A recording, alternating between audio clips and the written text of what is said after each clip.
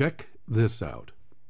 Pope Francis endorsed same-sex civil unions for the first time as Pope while being interviewed for the feature-length documentary Francesco, which had its premiere at the Rome Film Festival on Wednesday.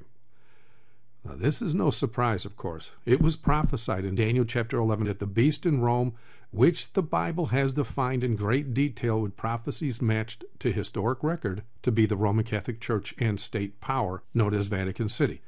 Daniel clearly stated the popes and the prelates of Rome would not have a desire for women. Not only was the Vatican outed years ago as being 98% homosexual, it was also outed as the owner of homosexual brothels down the road from the Vatican that were frequented by all the Vatican prelates on a regular basis, not to mention the millions of little boys that have been molested and raped by Catholic priests for centuries. But most are totally unaware that this pope, before he became pope, did in fact endorse homosexual marriage as Archbishop of Buenos Aires. I actually did a video on all that 6 years ago. And yes, I said marriage.